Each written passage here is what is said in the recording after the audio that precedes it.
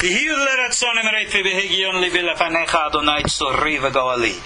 words of my mouth and thoughts of my heart be acceptable before you, O God, my rock and my redeemer. Shalom, and welcome all to our ongoing classes in the Sefer Bahir. I am, of course, your host, Ariel Tzadok, and you find me online at KosherTorah.com. Tonight is the 13th shiur in this series. And unlike the previous shurim, where we have gone letter by letter in the text, in this text, in this shiur, I don't know, I'm being distracted here. I get these weird humming, buzzing sounds from my cell phone. It's here me on the desk, and literally, I don't know what's going on, but it sounds like it's buzzing SOS. You know, it's probably a signal from like the aliens trying to tell me, don't teach this stuff to the people. And, you know, if you believe that one, I got a bridge to sell you in Brooklyn. But anyway, getting back to our business here. I've gone letter by letter in the text. Tonight we're going to skip. We covered through 55. Tonight we're going to pick up. We're only going to do number 63. And that we're going to use as an introduction to jump all the way to 92. And we're going to cover 92, 93, 94, 95. And we have a tremendous amount of material to cover, and in my opinion, an extremely important topic. Up until now in the Bahir, we have covered what I call the traditional or classical, old school philosophical Kabbalah. Meaning, the pre-Zoharic, certainly pre-Lurianic, understandings wherein which the original forms of the philosophical understandings developed. Fine, so be it. Sum it up, we were discussing how in the insights of this school of thought, there is what we call a visible and an invisible universe, dimension. We call it the Du Partsufim, the revealed and the concealed, the male and the female. We went into a very rudimentary understanding of what we now and later will call Sefirot. Now, I will tell you that if you look into the earlier development of what we call Sefirot, in the Sefer Yetzirah, which we've discussed in that series, and here in the Bahir, in spite of the fact that the terms used are the same, the concepts which are applied to the terms are very different. In other words, what Sefer Yetzirah calls a Sefirah, and what later Zoharic literature, the Ariel and everything calls Sefirot, even though they're using the same words, their descriptions are very different from one another. And it's important not only from a scholarly point of view to recognize the difference in schools and ideas, but from a practical point of view. Because like I told you from the beginning, Bahir is that interesting book which merges together and weds the old practical schools of what we can call secrets of the Torah. We shouldn't even call it Kabbalah. And the philosophical, metaphysical system that developed in Spain, which is rightfully called Kabbalah.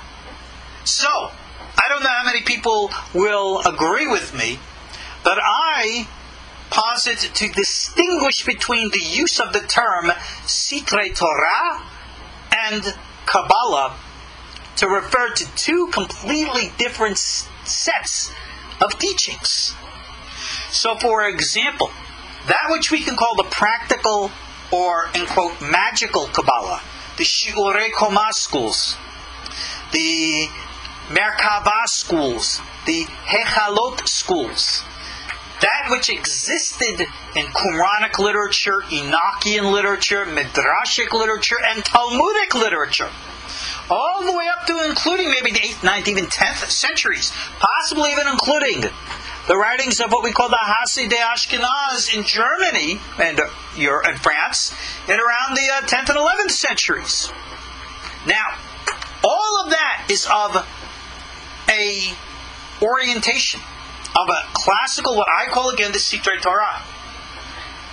And only then did the later philosophical schools come in, which are rightfully called Kabbalah. Everybody today teaches the Kabbalah, and how I'm describing it, and almost no one today teaches the Sefer Torah. No one. Almost no one knows them. Now, in all due respect, please, don't consider me to be some sacred, holy, super rabbi here that I talk to Eliyahu Hanavi. The only one I talk to is my son or my dogs. Sometimes even my wife, if she's willing to listen. But the books that I learned from, which I share with you, are readily available at any Hebrew bookstore anywhere around the world. Tonight, we have students from England and Mexico and France and Central America, as well as my local yokels here. Well, granted, here in Tennessee we don't have Hebrew bookstores. But I know beautiful ones in Paris and in London and in Toronto, certainly New York and everywhere else. You can go on to KosherTorah.com and you'll see where on my links it says Buy Hebrew Books here. My friend Rabbi Nissan in New York has got a great selection. Any book that I reference to you, he can probably get for you. So, there you go. In essence, I don't want you to ever take my word for it. We are here pursuing knowledge and enlightenment and scholarship. And if you can learn and read in Hebrew, then by all means, you should see this material for yourselves. Now let's go in. We're literally going to jump into a discussion in the Bahir in section 63. And I'm doing this to introduce to us, like I said, which we're going to jump to section 92. We're going to talk about the secrets of the heart. We're going to talk about the dragons. We're going to talk about the mechanical operations of the universe. And I will share with you right here from the start my outlook based upon my experiences and my meditations, my dreams, my experiences. I believe that our entire universe operates with almost German/Swiss technological precision, based upon principles of what we call natural law, only the smallest fraction of which do we understand with modern science, and that this entire system is literally operated like a machine by operators who are responsible to, acting at the behest of, let me use the factory term if you will, the manager, the general manager, or the factory owner. We call that the life force energy or the sentient consciousness of the universe. Yud-Ke Vav-Ke, we call it God. But again, our understandings of what God is are so primitive, so mythological and phantasaical, that it pains me when I see just how immature people's understandings are. We are now going to go into a little bit of the deeper waters to try to give you the same sources for the insights which I just shared with you now. So in section 63, we open with a question. And the question states, hold on, let me go get my, here it is. My libo, what does it mean? It's actually your heart. It's based upon a previous discussion. What is the heart? When we're talking about the heart, the lev in Hebrew, what is that? And immediately, the response is, Im ken, benzoma bebehutz, v'ta'imo. If you don't get it, you are as outside as benzoma is. Lev. First, let's understand the response here. Okay? They're in a discussion with the Rebbe here. Who is the Rebbe? They don't really say who the Rebbe is. You would say, well, it's Rebbe Nehunia ben Akana, because that is what we said. Not necessarily. It might have been Rabbi Barachia back in section 51, because he's technically the last guy we ever said that people are interacting with. It doesn't matter. Don't get caught up in those little details.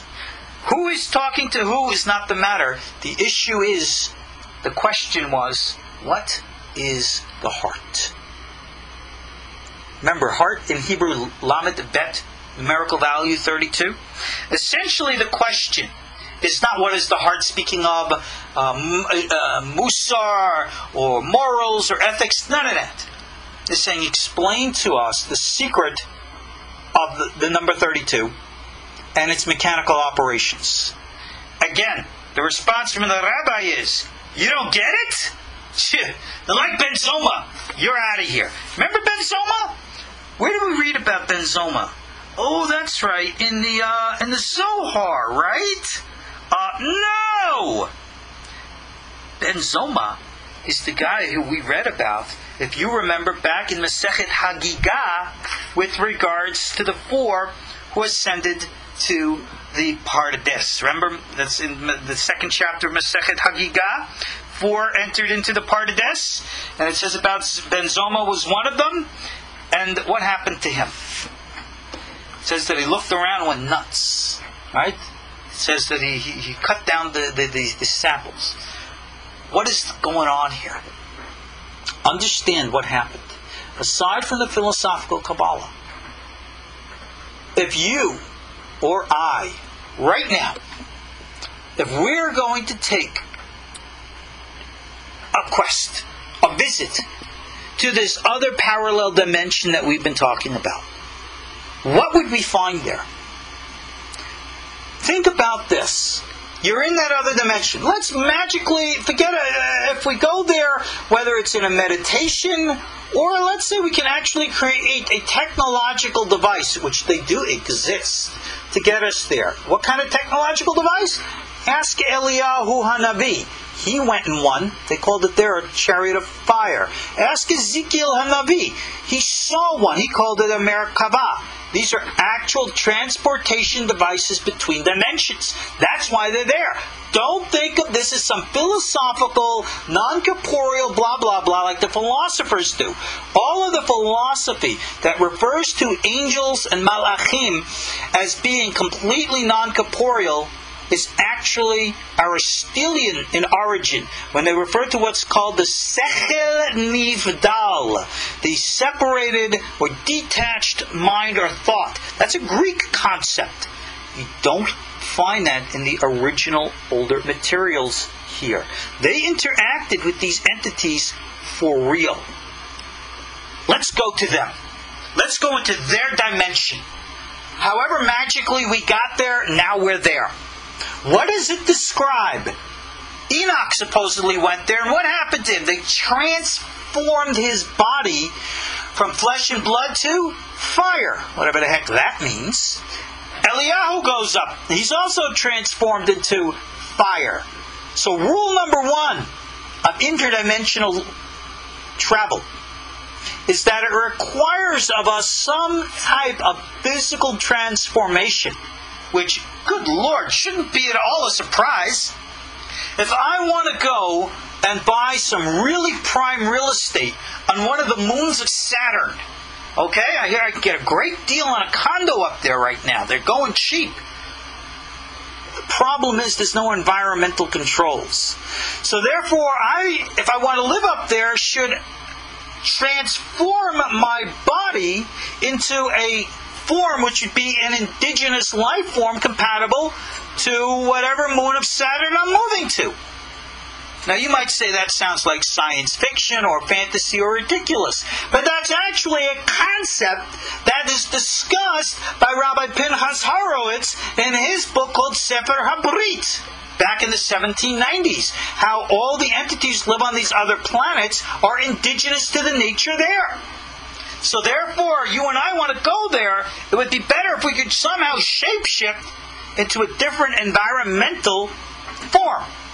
Eliyahu did, Enoch did. When these guys are going up into the part of this? They did. Now, this is the question.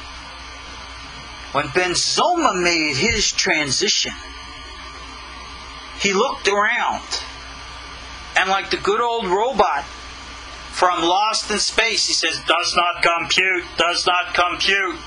His mind couldn't bridge the gaps between the contradictions of natural laws in two parallel universes, and to use my metaphor, he kind of fell in the gaps in between. He couldn't handle it. So now when the question is asked in the Bahir, my libo, what is the heart? The Rebbe says to him, you're like Ben Zoma. You don't get it? As if you could read into his words. This is not a philosophical concept that you can talk and discuss about. You have to know it. Experience it. And if you can't and you don't, like Ben Zoma, you fall. That is the nature of the question and the answer. Now, let's go and answer the question. What is this 63? He says these are what is concealed. Remember, we always talk about the heart, right? The heart. These are the 32. Remember, Lamed Bet is the numerical value 32. These are what are concealed. And from these are the world created. What the heck does that mean? Oh, well, the Torah begins with the Bet and ends with the Lamed. Lamed Bet is heart, and the world is created with the Torah, and that's what it means. That's a very lovely little story. But remember I was telling you about mechanics, laws of nature? 32. Now, this has always been my personal dilemma. 32 is a significant number. We'll go into all those details in just a minute, blah, blah, blah. And if we go over, you'll forgive me in time. I'm not sure that this number is literal within the context of things. So I'm going to explain to you why. I think that the number and its applications make sense from our point of view, academically, or if you will, philosophically, or from the point of natural laws we understand it. But I think from what we can call the other parallel dimension, I think that their concept of number and form and structure is radically different. Wherein which 32 might not necessarily be a literal number, whereas it could be an archetype or an expression of consciousness. Because in that dimension, everything is consciousness, everything is mind. And if we conceive, therefore, the number 32, then 32 is the number. If we conceive of the number 184, then it would be 184, 256, or 512, or whatever number. In other words, I think that it's a vessel for the light within it. And rather than look at the vessel, we got to pay attention to the light. And I think that's exactly what the Bahir is doing. So let's continue. What are the 32? The 32 are the paths. The 32 netivot. Remember, netiv, we discussed this in Sefer Yetzirah, is a private path which can only be walked by the one. Okay? The heart is a reference to the 32 paths. Now, it's interesting that in Genesis, the creation story, the name of Elohim, the Creator, is written 32 times. I think that's one of the original sources where this number 32 comes from. The fact that it's heart, meaning the essence in the center, I'm sure has significance. The fact that the Torah begins with the Bet and ends with the Lamed, I'm sure again, heart has significance. But now, rather than digress to get into an academic discussion, in the tradition of intuitive experiential Torah, the writer says, right? Mashal. To what can this be compared? A parable. A mashal, maybe we could use kind of like once upon a time. To what can this be compared? For example, whatever. There is a king who is in the innermost of many chambers. The number of such chambers was 32, and to each one there was a path. Should the king then bring everyone into his chamber through these paths? you will agree that he should not. Should he reveal his jewels, his tapestries, his hidden and concealed secrets, you will again agree that he should not. What then does he do? He touches his daughter and includes all the paths in her and in her garments. One who wants to go inside should gaze there. Secret of the daughter. He married her to a king and gave her to him as a gift. Because of his love for her, he sometimes calls her my sister, since they're both from one place. Sometimes he calls her his daughter, since she's actually his daughter. And sometimes he calls her my mother. Now, here we're jumping around with all of these different curious metaphors. But now let's understand our story. The king, hidden and concealed within 32 paths. Can anybody go and have access to them? No! Well, we'll learn more about that in a minute. So he inscribes them on the garments of his daughter. Right? Marries her off to a king. And you want to know the 32 paths? You go to the daughter and study her clothes. What on earth does that mean? Remember our dual universes. Remember what I called the parallel laws of natural law. Parallel realms of physics. Well, the higher concealed ways, we just don't know. Okay? Again, I remember modern physicists saying that the universe could have created itself by natural law. To which I say, it's ridiculous, because if you have any kind of law that exists, natural law, then that would have been a natural law giver. I mean, that's just common sense. And it says a little old man with a beard whose picture's on the Sistine Chapel, but there obviously must be some kind of purpose, consciousness, and sentience. Whatever we know, whatever we will discover, at any level in our human evolutionary travels, there will always be something beyond. There will always be something beyond. As such, we are taught here, and we know, our physical universe corresponds to and correlates with a higher parallel universe. And everything here is a reflection of there. Now, you and I might ask, well, gee, if everything here is like it is there, why are things like that there? Well, let's answer it in the same way. Because that universe above ours is a reflection of an even higher universe above it. Okay, why? Well, again, the same thing. Because that universe is a reflection of our universe higher than that's above it. If you're familiar with later Kabbalah, Asiya, Yetzirah, Biri'ah, Atzilut. Right? But then go back, why is it like that in the first place? Well, we can go back into a discussion of the Akudim and the Nikodim and the Birudim. These are discussions that we covered all in our Otzrot Hayim series. Again, all these lessons are on Kosher Torah in that Kabbalah series. But it still doesn't answer why. Because there is no answer. That's when we get to a point in which we call God the great nothing. The Ein. But this nothing is not nothing. It's something because it has purpose. It has consciousness. It has direction. It has motive. And therefore, we can't understand. We've gotten to the point where we must respond, does not compute. So there we are. So ultimately, all we are left with are questions. But that doesn't mean that we are left with nothing. Because like the metaphor says here, we can look to the garments of the daughter. The daughter is a symbol of our physical universe, who is sometimes called a sister, sometimes called a mother. All of these are referring to different levels and grades, if you will, of consciousness that can be achieved through our contemplations of the natural world. Now, with this understanding, the answer is, what are the 92? The 92, the 32. The 32 we will say are the 10 Sefirot and the 22 letters of the alphabet. But what does that mean? Didn't we say that there's black fire and white fire? So there are technically 44 letters.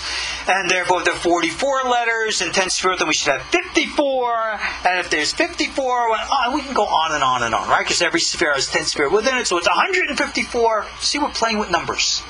But remember, as I said, don't think of numbers in such a rigid finality like we do in this dimensional plane. Think of a number like Pythagoras did, that they are archetypes and symbols of higher and greater abstraction. Because in that dimension, that is what those numbers really are. They are reflections and not actualities as they are here. And when you, in quotes, study the garments of the daughter, this is what you discover. Now, with that insight, let's move on. Section 92.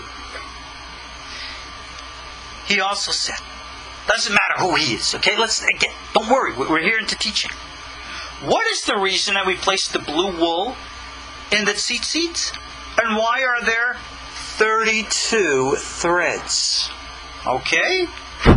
Now, 32 threads. Petil tekhelet. Go into the Gemara. The Gemara will say, why the blue in the thread? Well, the blue is a reflection of the sea, which reflects the sky, which reflects the throne of glory. Yeah, okay, so what? Well, go look at the earth. You know what you will see if you see the earth? You will see there is a blue glow around the earth. It's like the earth's aura. The earth actually has an aura. Here, I'm going to show you for just a second. Alright? For those of you who are here with me live, you'll be able to see this. There's a shriti that I made that I have on my screen right now. It's available if you want it on KosherTorah.com on the upper right hand side. You just click on it, it's a JPEG, save it as, and download it. You'll notice the color of the earth. Now, as you do notice, alright, I'm going to take it off so we don't lose bandwidth here. There we go. Okay. Now, if you'll notice in the color of the earth has a blue hue to it. Is that a coincidence? No. That is the color of the tekhelet. What is the tekhelet? Well, it's the one string amongst the many, white and the blue, and together they are 32. So again, we're correlating the secret of the 32 to the blue. What is the blue? The blue is what we call life force energy. In Torah we call it nefesh. In the Oriental tradition they call it chi. In Europe they called it the vril. Others called it the ki. Others called it prana. Reich called it the orgone. It's all the same. It's the true commodity in the universe. And what is it? Life force energy. It's the biocentric gas that makes everything in the universe operate. Our planet, according to Maimonides, the Aristotelian philosopher, our planet Earth is alive, it's conscious, it knows itself, it's self-aware. The whole planet is a living being. The daughter, mother, sister, call it whatever you want. And the secret is in the blue. Now, for those of you who don't know, I embrace the tekhelet. Not the Radziner Hasidic tekhelet, which I don't think is the legitimate one, but the other ones, more expensive. And I think it's very, very important. Now, there are a lot of people who say, well, don't wear the blue because we don't have a tradition. You know something? I'm not even willing to discuss it with them. The blue is very important. I think there's an energy in it. Is that energy actual? In other words, can I take it in under a microscope and see something? Could his Carillion aura say something? Well, I don't know. I have never put it onto a Carillion aura to tell. Tefillin have a very interesting Carillion aura. You can go on the internet and see that. But the tekhelet, remember talking about archetype and from parallel dimensions and stuff? There's something in the blue. It's the symbol of the life force. And when you meditate upon it and gaze upon it, we covered this in my Sefer course as well. I think somehow, somewhere it can open up levels and streams of consciousness. So again, when we go back, why was the blue placed in the tzitzit? Because, as it says here, and why are there 32 strands? Again, we don't get an academic answer. We get another example to what is this like. Alright? What is this compared to? So, what do we respond? Alright? My Tama, what is the reason for this? Why? And it says, Mashal, Lamaha Davar Domeh. Let me give you an example to what this would be compared to. And here we go with another example. What is this like? A king had a beautiful garden. And in it were 32 paths. Remember before he had a nice palace with 32, whatever. He placed a watchman over them to show that all these paths belonged to him alone. The king said to him, watch them, walk upon them every day. As long as you walk these paths, you will have peace. So what did the watchman do? He appointed other watchmen as his assistants to watch over them. And he said, if I remain alone on these paths, it's impossible for me, a single watchman, to maintain them all. Besides that, people may say that I am the king. So the watchman therefore placed his assistants over all the paths. These are the 32 paths. You got it, right? You understand that? You should. Who is the watchman? And who are the other watchmen? Don't you dare get philosophical with me. Remember we talked about parallel dimensions? Remember we spoke about higher worlds? We said, using the Lurianic terms, Atzilut, Beria, Yetzirah, and Asiya. Well, all of a sudden, at the highest level of what we call creation, which separates from the realm of the Creator, as we talked about in the Ultra Chaim series, there is that middle area between what we call Beria and Yetzirah, an overlap, and then we're into the realm and the domain of souls. And we speak of the human soul, the Adamic race, and how the Adamic race is a reflection of God. We make the terrible mistake of thinking that the Adamic race is exclusive to the physical form of Homo sapien here on this planet, alone and exclusive in the universe. I will tell you right now that is not true. If there is ever any other planet in the universe, that which makes us what we call the Adamic race, that spark of sentient, biocentric consciousness, will exist in any and all life forms, regardless of whatever form they take, whether it be indigenous to a moon of Saturn, or Homo sapien on Earth, or anywhere or anything else in any dimension. Adam, what we call the Adamic race, is that grand. And it goes more than that. At the highest realm, the universe as it operates, if you remember I said that it operates more like a machine. That somehow, somewhere, all these universes, everything that we have, are put together according to a purpose. To operate and to fulfill a destiny. What I call the mechanics or the machine of existence was turned on to perform a function.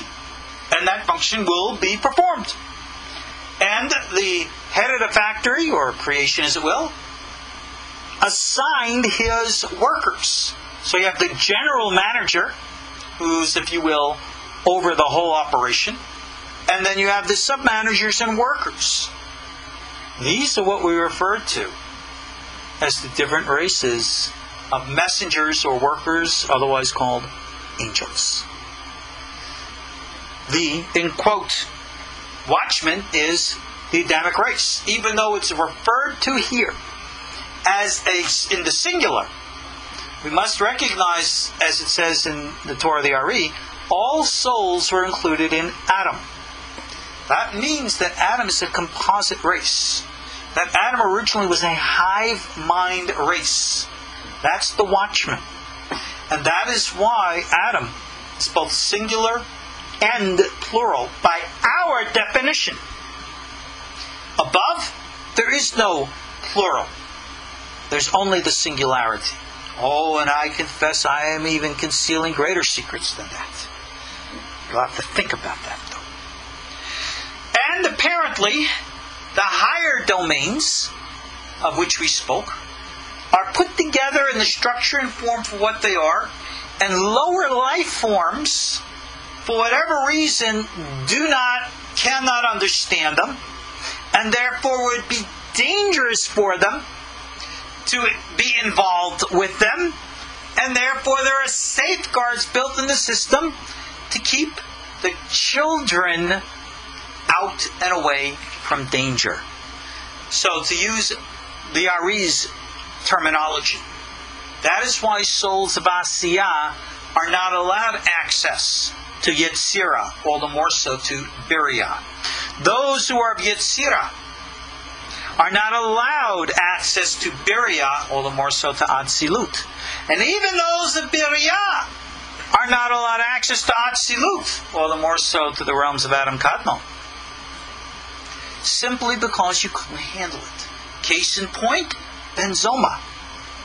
He was in ascent from Asiyah to Yetzirah. He couldn't handle what his mind had to integrate. Rabbi Akiva warned about this. He says, when you get up to the gates, don't say waters, waters, right? Water, water, thinking that there's a duality. Remember we spoke about the du partsufim throughout this entire book. And in spite of how radically different one might seem from the next, the warning is they are one and the same. And I always give this, believe it or not, as a moral and ethical message, believe it or not, in of all places, marriage counseling. I tell husbands and wives that in spite of however different one may be to another, don't think that doesn't mean you're soulmates. Because if you were all the same, and everybody was yesing everybody else, no one would learn anything. That's why in the Torah it says, Ezer kenegdo, a helper against him. So that there's always a little bit of friction there. It's supposed to be there. It's built into the system. Even the Ariel speaks about it. He speaks about the sparks that rise from the grinding of the different vessels and the lights. Close. Libra. Anyway, one of our doggies heard about friction stuff, so she decided to knock on the door. But anyway, this is the secret here of this beautiful garden, and why there has to be a watchman. And at each and every level, you have different watchers. Did you ever hear of the watchers? That's right. Now you see where we're getting to. You see, every one of them is like a factory worker. Let's use that term. It's a good one. Because each and every one has an operation that they have to perform. Whether that operation is the motion and function of what we would call physical space, or the motion and function of time, or even the mechanical operations of the motion and function of consciousness. You think that these things just happen on their own? We recite in our prayers a very interesting phrase. Hamechadesh b'tuvo b'kol yom ma'aseh bereshit. That God renews every day the work of creation. I use this to help explain what I consider to be a rather silly argument between science and religion. And I'll digress for the moment to explain it to you. We all know that by present understanding of science and observation of the universe, that our age of the universe is billions of years old. We know Rabbi Kaplan translated the works of Rabbi Yitzhak Dimenako to show that back in the 13th century, one of the rabbis also stated that the age of the universe was, 10 to 13 billion years old. We get it. And you have modern religionists, Jewish and Christian alike, even some so-called Kabbalists, who come up with this really, an insult to intelligence response saying, no, God created the world literally 5,774 years ago, and no later. All those billions and billions of years is a lie. But when God did create the world 5,774 years ago, He created it to look older. And he put the bones of the dinosaurs in the ground to make it look like there really were dinosaurs, but there never really were. And everything was made to look old. In my opinion, that argument is such an insult to intelligence that it's not worthy of comment. And I'll explain to you why. Because I respond to that and I say, well, wait a second. How do we know that it was 5,774 years ago that God created the universe and made everything look old? How do we know that God actually didn't create the universe just this morning? And that everything before this morning are just implanted, ingrained thoughts that God put into us to make us think that we existed prior to this morning? You can't prove it wrong. I got even better. We have now been in this class for over 40 minutes. How do you know that that's for real? How do you know this class didn't start literally in the last 60 seconds? And all the memories that you have of this were God putting it into you, and it never really happened. You just think that it did. You want a better one than that? How do you know I just said what I just said? How do you know anything? How does anybody know anything? Maybe literally at every second, God is creating the universe. And nothing existed before that snap. And any time we think it does, it's all in our heads. Like we say, God renews at every day the work of creation. Is creation a wave function that goes from past, present to future? Or is it a particle function, which is always renewed at every second? Those are two different realms of reality. Maybe that's the reality of the Dupart Sufim of what we have been speaking. Maybe that's a reality we can't handle. So maybe at one level of reality we really are billions of years old, like science says. And from the other reality we are every second being created. If you think about that second concept, it could be rather dangerous. Because literally you can step in between the cracks of those seconds and be lost forever. That's what happened to Ben Zoma. That's the secret of the Dupart Sufim. A dual level of reality. Well, how then do we get these two to work together? Well, that's what the watchmen are for. They are instructed at whatever levels of being that they are to operate in whatever realm and form that they are to carry out the mechanical functions to make sure the system operates the way it's meant to. That means that these entities might very well be above what we understand as space. Maybe they're non-corporeal. Maybe they're above time. Maybe they're above consciousness. We speak of the messengers or malachim or angels at the Asiatic level, the Yetziratic level, the Bariatic level. We speak of different ones that some can look like human beings. Others look radically different. We speak of wheels, ofanim. We speak of the animals, the hayot. We speak of the reptilian burning ones, the seraphim. Those are only 3. There are 7 other levels to speak of. Who's who and what's what. Each of them are involved in the mechanical operations of the universe. Again, to digress for a moment, we are taught that when we call the resurrection occurs, when the ultimate fulfillment of our destiny and purpose on earth is accomplished, what happens to us? Well, the Gemara says that we inherit 310 worlds. Right? That's a metaphorical number. And Ariel Kaplan discusses this in his writings, and I'll take it from him. Maybe that means we're going to go to the stars. I'll take it one step further. Maybe it means that our next form of evolution in life is that we will be born as a star.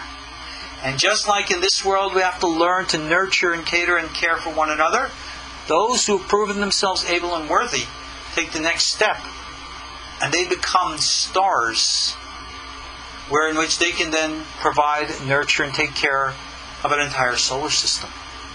And then from there, after billions of years of the life of a star, they will evolve to even a higher life form. You will find that that is the beliefs of some.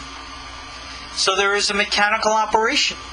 Not only is our planet alive, so is our sun, with conscious, clear intent. Can you talk to the sun? Can you talk to Mother Earth? By all means. I don't know if you're going to get an answer. You can talk to them. It's not considered idolatry unless you are asking something or try to manipulate their energy from them. But you can ask. These are the 32 paths. What is the reason of the blue? Section 93. Now the watchman said, remember, not the king, the watchman. Perhaps those assistant watchmen will say that the garden belongs to us. He therefore gave them a sign and told them, hey, see this, it's the sign of the king that indicates that the garden belongs to him. He is the one who made these paths, and they are not mine. This is his seal. Why would that be important? Because entities, even higher entities than us, like us, can make mistakes. The watchmen are not in charge. They're workers. They're messengers. They're angels. They do as they are told. And that's that. But you see hinted here that they could make the mistake that the, in quote, universe or the operations belong to them, that they could do as they wish. And therefore the sign is put there. What is the sign?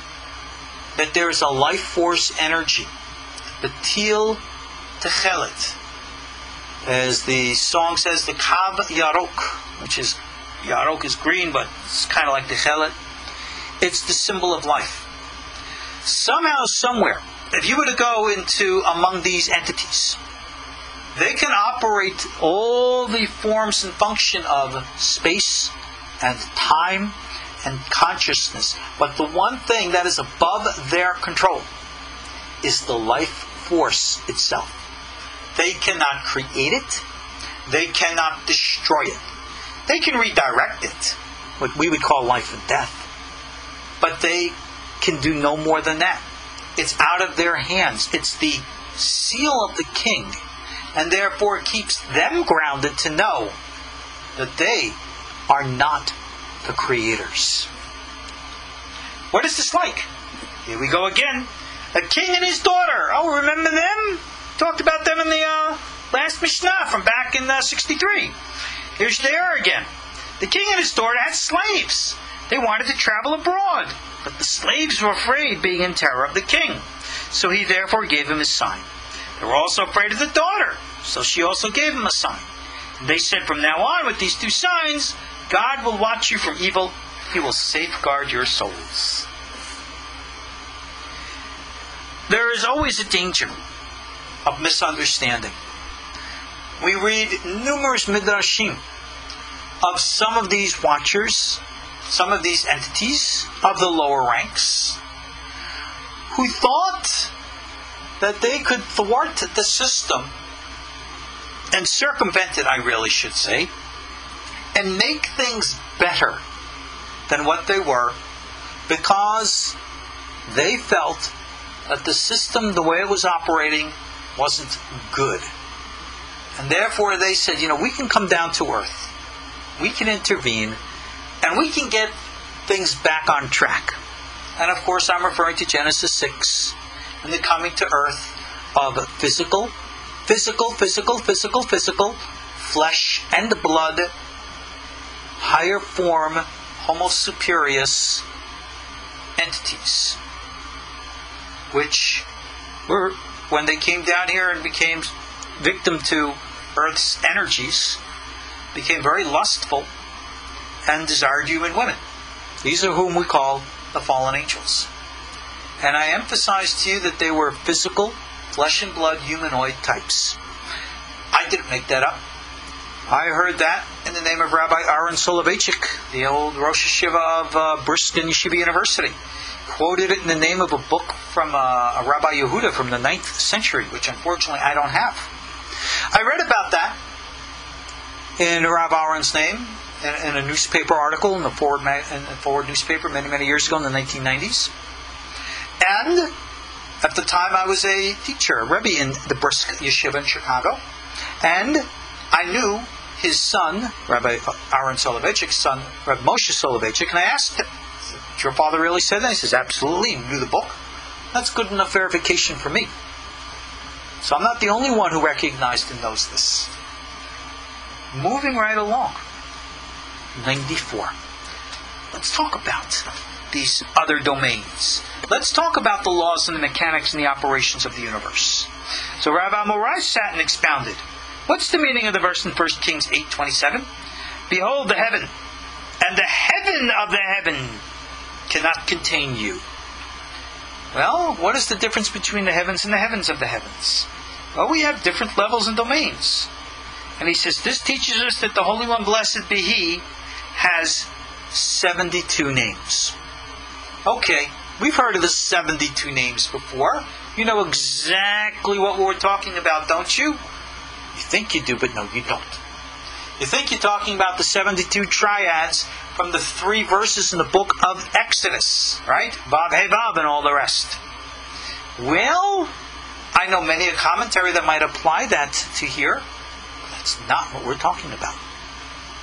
As we will see, 72, like I said to you, is one of those numbers which has both subjective and objective meaning. We're going to apply that number to all different kinds of, if you will, formula and applications.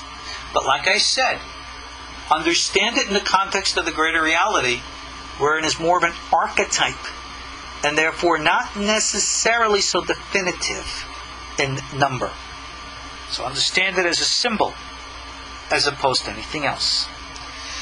72 names of God. All of them were placed in the tribes of Israel. So it is thus written in Exodus 28:10, 6 of their names on one stone, and the names of the other 6 on the other stone according to their generations.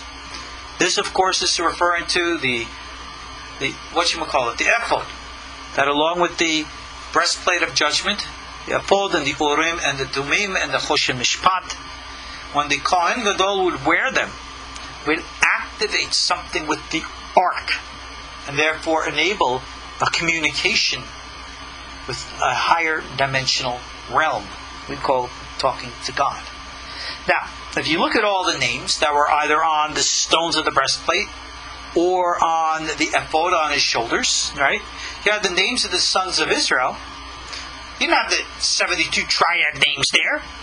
Wasn't connected at all. But yet, the secret is, how many tribes? 12. Okay? 6 and 6. Okay? That's how it's broken down, as you will see. So it's also written in Joshua 4:9, He raised up the 12 stones. Just like the first in Exodus 28:12, stones of memorial. So these Joshua 47, it says stones of memorial. What on earth are we talking about? Alright? What are these stones that we're talking about? Alright? Avnei Zikaron. Zikaron, maybe that's male, remembrance, mind. You have all these different correlations and the like. But the point is that these stones had letters etched in them. And when the high priest would go to communicate with God, he had the stones on his shoulders, the stones on his breastplate, and inside the breastplate was something called the Urim and Tumim. We don't know what that is. Some want to say it was a scroll with God's name on it. No. It must have been something more than that. I think, you allow me to use my word, something technological. but not technological like with wires and a battery to connect to the internet, but something of a technology related to the nature of connection and communication with the dimension that it needed to connect to. Kind of like Elijah's chariot or Ezekiel's chariot. We must remember there are realms and domains of technology, the likes of which now we cannot even possibly imagine. I will refer to these as mind technologies. While it is popular in science to believe that there's no such thing as ESP, telepathy, and all the rest, I believe modern science knows darn well that that's all a bunch of hogwash. I remember watching, I believe, in the second season from Through the Wormhole with Morgan Freeman, the star. There was a show on the sixth sense and the scientific discoveries therein. It's a episode that's available on Amazon.com, I think for $2. Go find it. Through the Wormhole, Season 2, episode on the sixth sense. Learn about the powers of the mind. See for yourselves. This is what they make public. You can only imagine what hasn't been made public. Thousands of years ago, from Mount Sinai, when the watchmen and everything else opened up the paths of the garden and stood there and we received the Torah from the king, somehow, somewhere in the fabric of things, we were given the opportunity to connect. We were given a mind technology. I think that's a proper understanding of what it is we're referring to. And we refer to all these things in numbers of 32, 72, and you'll see 12 and 6, whatever. But what we learn, like in the pseudonym books of Enoch, pseudepigraphal books of Enoch, all of a sudden he's taken up to the heavens and he's shown this is how this operates, this is how that operates, and everything is operating according to a system. So much so you've heard the metaphors that there's the chariot that takes the sun and takes it from the east to the west. Now there's no chariot, the sun's not moving. We all know that's symbolic talk. But it is operating according to laws of nature. And the laws of nature aren't just existing in a vacuum. There is, in quote, the lawgivers. Well, the lawgiver and his henchmen, his servants, his mechanical workers, making the operations continue. Understand this as an actuality as opposed to a philosophy. Continuing. These 12 stones, remember we said the Choshen Mishpat? They make a total of 72. They said that there were 72 letters on the Choshen Mishpat. That when you add the names of Reuven, Shimon, and all the rest, that there were actually other individual letters carved on each of the stones. And there are books that show all of this as well. And that when the high priest went into a meditative trance, somehow activating some things in his conscious mind, which would reverberate with and interact with the actuality of the Urim and Tumim, which we have no idea what that is. Somehow, some way, this would activate some kind of an actual energy, which translated dimensional powers, creating nefesh energy to activate in an actuality, creating vibrations and movement in the stones, causing the individual letters in the stones to light up, and it's as if to spell out a message. And that's the way it worked. The communication is clearly telepathic. But at the same time, the answer did not come telepathically into the mind of the Kohen Gadol. It came out through the vibration and lights and possibly sounds of the stones themselves. So, it says here, these 12 stones correspond to the 72. These parallel the 72 names of God. Again, entities of power of the higher dimensions, and how they are reflected here in the lower dimensions. Remember, we said some things are above us. We don't understand them.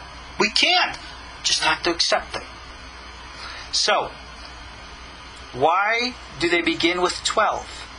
And this teaches us that God had 12 directors, each of which has 6 powers, making 72. Now, what are we talking about here? What are these 72? Alright? These are called manhigim. The correct translation here is directors. Don't think of these as just nebulous forces. These are what we can call, for lack of a better term, 12 archangels. Each one is a sentient, conscious, separate entity, and their jobs are to do what they do. You can call them, if you will, the angelic fathers of the 12 tribes of Israel. If you want to speak so religiously and symbolically, do that. And each, they said, has the 12 powers, so the 6 powers under them. And they say, what are they? And they refer to these being the 72 languages. Now here's the secret. You can go in all the commentaries and they'll tell you that all of these, in quote, archangels and all of their sub-angels, 72, this is a reference to the 72, what we call the heavenly Sanhedrin. That each and every nation on earth, what we call the 72 languages, has access to the system. Each in its own spoke of the wheel that takes it to the center. And this is why, and even Kaplan in his commentary, to his credit, quotes Tana Deve Eliyahu, the one I've quoted a million times from Eliyahu Rabbah, the 9th chapter, where in which it said in the name of Elijah, the prophet of all people, be it a man or a woman, a Jew or a non-Jew, free or slave, all can receive Ruach HaKodesh, which is the connection here, based upon their actions. So indeed, when American founding documents said all men, including women, are created equal, indeed we are. We might not be equal in station in life, but as souls we all have equal access to the source because we're all connected to the source. That's why Kosher Torah can be for everybody. That's why these teachings can be for everybody. Because everybody is part of the great mechanical plan, and therefore is part of the great whole. Alright, I've seen that I've gone over in my time here. So we're going to have to pick up on lesson 95 in our next class. So God be willing, we'll pick up and continue on that. I want to thank you for all joining me tonight. Again, I'm your host, Ariel Bar Tzadok. Thanks for joining me. I'll see you online at KosherTorah.com. God bless. Shalom. Torah.com. God bless. Shalom. Torah.com. God bless. Shalom. Torah.com. God bless. Shalom. Torah.com. God bless. Shalom. Torah.com. God bless. Shalom. Torah.com. God bless. Shalom.